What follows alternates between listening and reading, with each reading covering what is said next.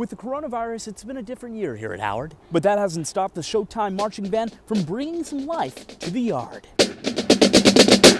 This has been an awesome experience. Howard's drumline, flashy flag squad, and ooh la la dancers are getting ready for a big event. Today we're in preparation for the inaugural. Howard senior Essence Blake will be out there. She and her bandmates will escort Howard alum Kamala Harris to the White House after she's sworn in. I am extremely excited. This is an honor and a privilege to be able to escort Kamala Harris, and we have all been excited to see the smiles and the laughter that comes with the joy of knowing that we have our first Black woman about to be in office right now as vice president. I mean, you get to perform on the world stage. That's got to be just the coolest thing. Just having my family members reaching out to me and oh my God, I'm so proud of you. Congratulations. And 20, 30 years later, I can tell my nieces and nephews or my children or grandchildren hey, I was marching for the inaugural escort for, Kamala Harris.